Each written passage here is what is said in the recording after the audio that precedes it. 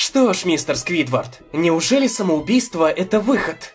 Что ты будешь делать на Новый год, Рудольф? Есть мнение, что нужно набрать одежды на сайте всемайки.ру с крутыми зимними принтами. Можно брать кружки, чехлы, свитшоты. Благо, есть скидка в описании. Эй, вы заметили, что чувак слева один, а вот чувак справа с оленем на свитшоте закадрил тёлочку?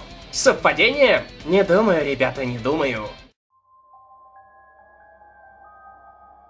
Всем массовый здрав! Есть у меня ролик про самые жуткие и упоротые серии Губки Боба. И к этому видео многие начали строчить в комментариях: а как же суицид Сквидварда? Почему ты ничего не сказал про серию «Суицид Сквидварда»? И я такой... Что? Нет, я что-то слышал про подобное, но никогда не копал на эту тему. Однако в целом в Губке Бобе хватало всякой жести, так что я не удивился бы, если бы узнал, что какому-то эпизоду закрыли путь в эфир. Так что же такое суицид Сквидварда? И с чем его едят? В интернете есть текст от некого стажера, который работал на студии Nickelodeon и мог наблюдать эпизоды мультсериалов до их выхода в эфир. И вот аниматоры и стажеры собрались для финальной обработки серии «Ужас Крабсбургера». К серии прилагалась карточка с надписью «Суицид Сквидварда», но работники посчитали это очередной шуткой с неправильным названием эпизода, которые были частым явлением на студии. Если бы это было просто шуткой. Черт, все серьезно? Я должен найти эту серию. Похоже, есть работа для Акермена. Серия начинается со Сквидварда, который играет на кларнете.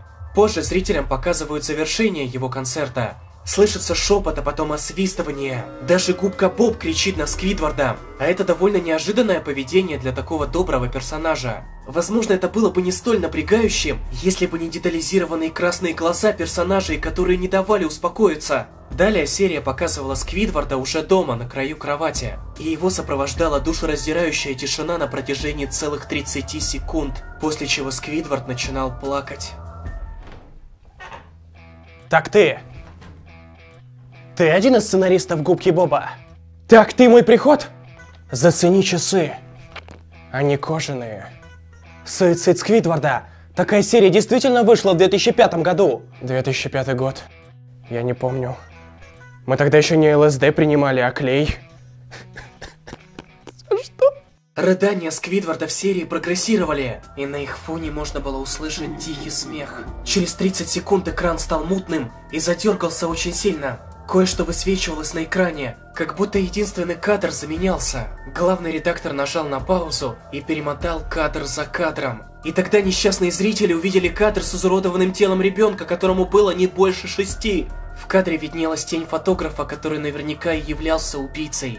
Стажеры остальные начали проигрывать запись дальше и наблюдали Сквидварда, из чьих глаз хлестала кровь. Ветер и смех на фоне дополняли и без того пугающую картину.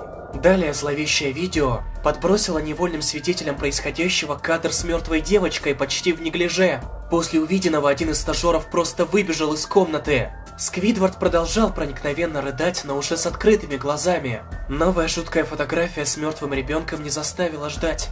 Сквидвард пронзительно смотрел с экрана, когда глубокий голос произнес фразу «Сделай это!». И тут осьминог вставил пистолет себе в рот и нажал на курок. Финал демонстрировал окровавленное тело Сквидварда.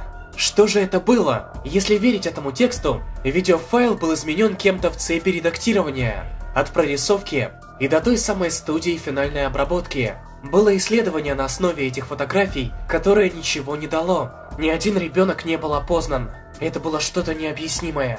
Окей. И почему какая-то страшилка произвела настолько сильный эффект, что немало людей искренне считают, что это правда? Что эта информация реалистична, хотя официальных источников нет. Ладно, можно поверить, что какой-то больной ублюдок вклеил мертвых детей в серию Губки Боба. Но то, что этот больной ублюдок еще и анимировал Сквидварда, убивающего себя, по-моему, это маловероятно. Или каждый второй серийный убийца талантливый аниматор. Собственно, автор этого текста позже написал, что это не более чем выдуманная история, которую он сделал не напрягаясь, а позже удивился, что она получила такое распространение. Почему многие так прониклись этой так называемой крипипастой? Потому что, как по мне, она действительно неплохо написана. Текст имеет ряд мелких деталей, которые вроде бы не имеют отношения к общему посылу, но придают ему какую-то естественность. Это не просто сумбурный набор текста, а вполне проникновенная жуть, нацеленная на ваше бурное воображение.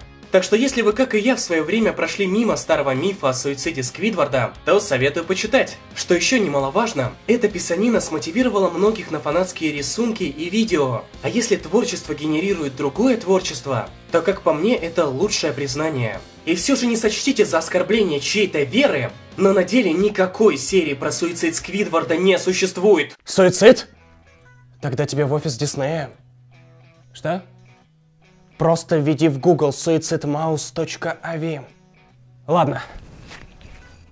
Эй, ты украл мои часы! Именно мышиным суицидом и вдохновлялся автор суицида Сквидварда. По крайней мере, если верить этому тексту. История рассказывает о мультике про Микки Мауса 30-х годов. Мультфильм не был издан и не вошел ни в одно коллекционное издание. Сюжета как бы и нет. Мышонок просто ходит вокруг, а потом изображение исчезает. Позже мультфильм продолжается. Микки начинает улыбаться и идти быстрее, в то время как его лицо медленно деформируется. После просмотра этого архивного видео, человек на студии Дисней вырвал у охранника пистолет, прокричал фразу «настоящие страдания недостижимы» 7 раз и выстрелил себе в голову. Кстати, в конце видео можно увидеть надпись на русском. Наверное, именно русские буквы так напугали сотрудников Диснея. Вообще, у этой истории хотя бы есть какая-то основа. В 30-х годах действительно были комиксы о том, как Микки пытался покончить жизнь самоубийством. Но ни к какому мистическому видео, от которого люди еще и убивают себя, это не имеет никакого отношения. В интернете даже есть разбор этого видео с Микки Маусом, где доказывается, что этот мульт не мог быть сделан в 30-х годах. Но для сторонников правдивости этой истории все это пустой звук. Ведь настоящее видео про Микки якобы было уничтожено, чтобы никто не пострадал, а все остальное лишь имитации.